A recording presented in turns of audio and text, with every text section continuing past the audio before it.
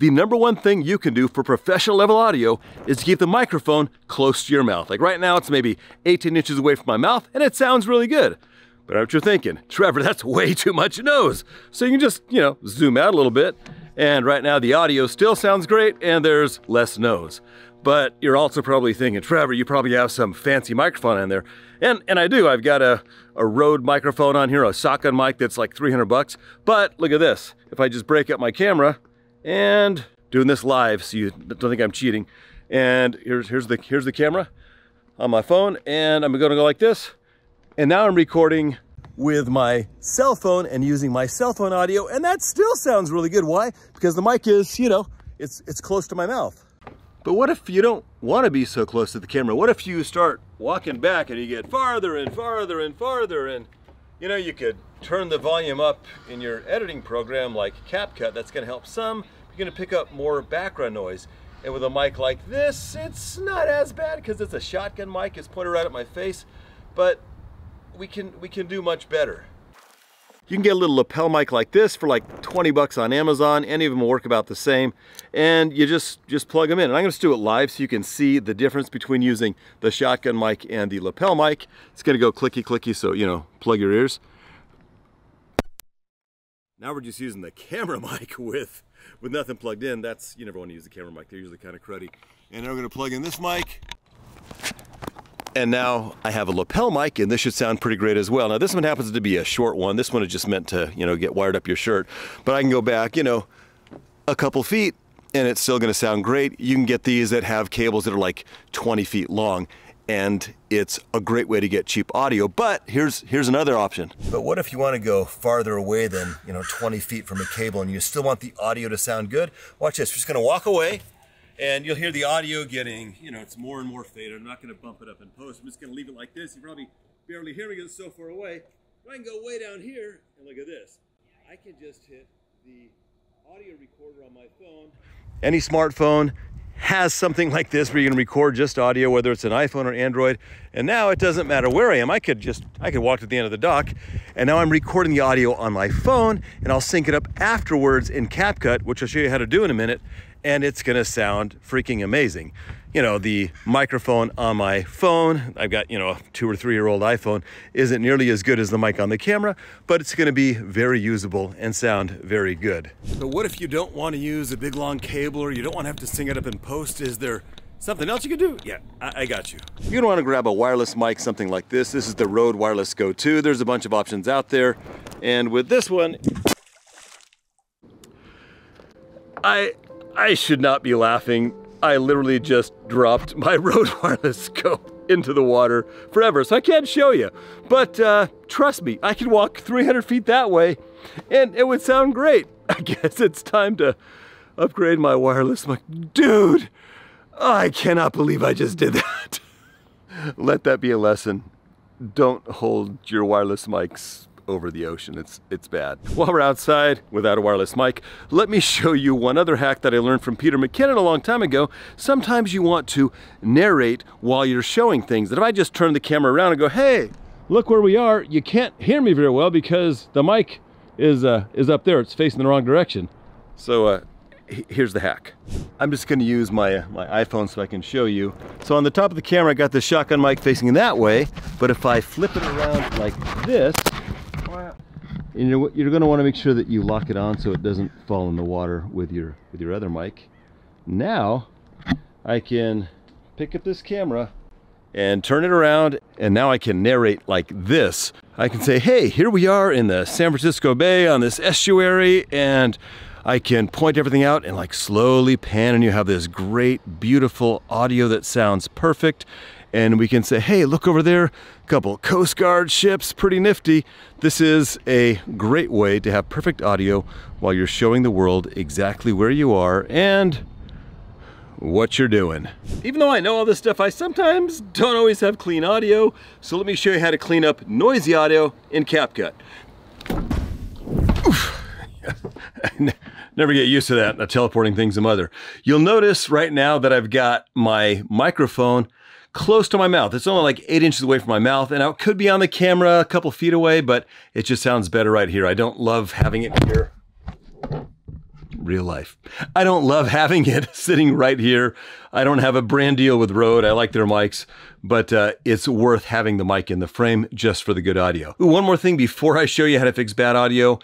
You want to make sure that your environment doesn't have ugly background noise if at all possible. If you're outside, go somewhere quieter, like not a noisy street, busy intersection, not a noisy mall that makes it rough. If you're indoors, you have a lot more control. You want to be in a space that hopefully has a lot of soft surfaces like cushions, couches, curtains, carpet, and that reduces the echo. Like filming in a kitchen is not a great idea.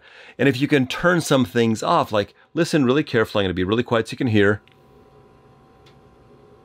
Hear that? That's the refrigerator here in the boat. And I can turn that. Luckily, it's super convenient. I just go over here and listen. I'm going to be quiet so you can hear it. Fridge on. Fridge off.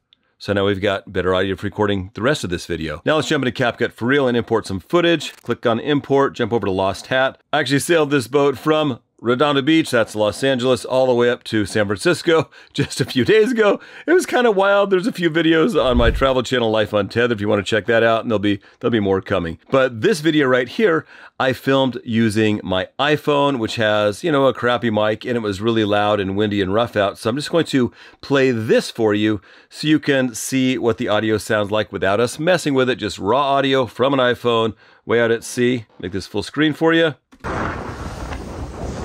Rough ride here today. Hat's gone. Not getting that one. No, that was see that?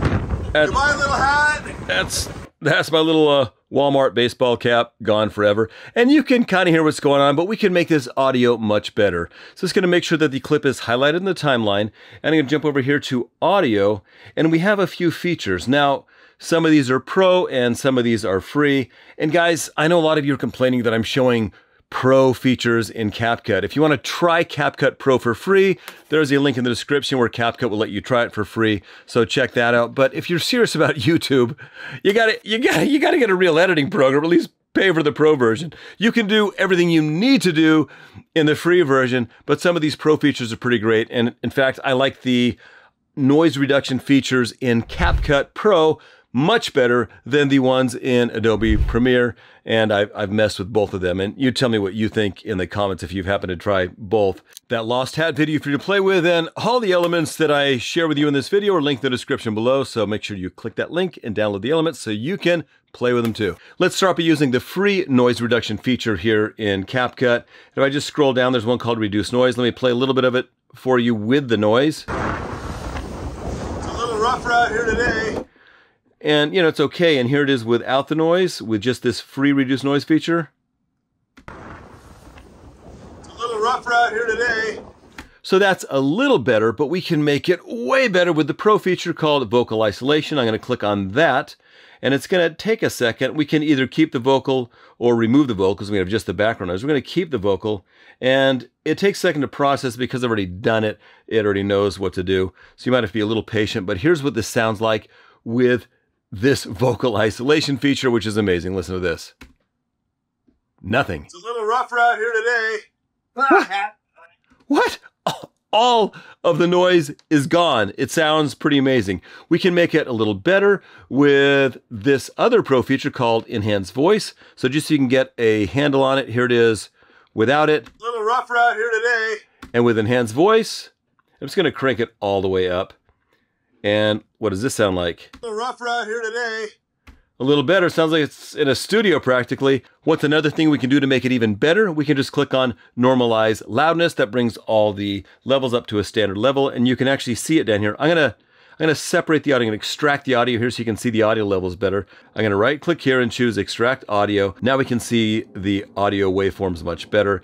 And I'm going to click on the audio again and choose Normalize Loudness and watch what happens here. It's going to raise the levels that are too low. Bam, you can see that. And now it sounds like this. A little rough ride here today. That's pretty great too. And one more thing you might be thinking of is like, well, Trevor, like you lost all of the magic of being on the ocean. So how can we have some of that magic and the very clean audio? We're just going to duplicate this audio track. To do that, I'm going to hold down the Option key on a Mac, the Alt key on a PC, and click and drag, and bam, I've just duplicated this track. And we're not done yet. We need to just get rid of all those filters. So I'm going to turn all of this stuff off. Click, click, click, and click, and click. And now I've got all this noise again. It's a little rough around here today. But we don't really want that. We just want it to be a little bit of background noise. So I'm just going to make sure this bottom one is highlighted with all of the noise built in and just drag the volume down a little bit. And then I get a little bit of this background noise and I get my nice clean audio, which looks like this. It's a little rough around here today. And we could, maybe drag it up a little bit. And then... It's a little rough around here today. So we get the background noise and we get the clean audio so you can actually hear what I'm saying. And if you want to learn way more about using audio, using CapCut, especially for a beginner, I made a course that is specifically designed for beginners. If you know nothing about editing, you're going to want this course, Edit with Trev and Master CapCut. I teach you everything that CapCut does. Plus, I teach you how to get more views and more subscribers on your videos. Like I promise you, if you just do the things I tell you in the course in section 2, you will get more views and more subscribers than you're getting now. I promise. It's guaranteed. If not, I give you a full refund. So check out that link, like right there, or click on the link in the description. Now let's jump into CapCut and sync the audio recorded on my phone with the video that I filmed on my camera. So I'm going to click on Import. I'm going to jump into this folder with free stuff in it. Walking far away with the iPhone makes it really easy. You guys have access to this, by the way. Just hit the link in the description. You can download all these free elements so you can learn how to do this. And it's fun and it's easy. We're first going to drag this video down here. And you may recall you saw this earlier in the video. But what if you want to go farther away? So it's the video where I kind of walk away. And then the audio gets really faded here. And right here is the audio recorded with my iPhone. I'm just going to drop it down here. And it's not in sync. You can hear it's not in sync. It has something like this where you're going to So not in sync there. How do you get it in sync? Well, you could manually try to find it, or you could just select both of these tracks and right-click and choose Sync Video and Audio. And it quickly found exactly where it goes. Now watch this. We're fading here. The audio is faded here, but listen. Look at this. I can just hit the audio recorder on my phone. Any smartphone has something like this where you can record just audio, whether it's an iPhone or Android. Look at that. You don't need to buy anything fancy. You can just use your phone, iPhone, Android, record the audio and just sync it after in CapCut. And it's literally one click to sync it. Now I'm going to play that Lost Hat fixed audio so you can watch the whole thing right now.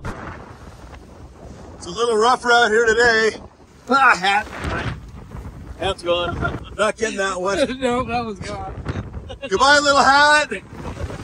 To watch what is probably the best video I've ever created on this channel and to learn how to mix audio like a Hollywood editor, you want to click on this video right here, where I'm also going to give you 100 free sound effects.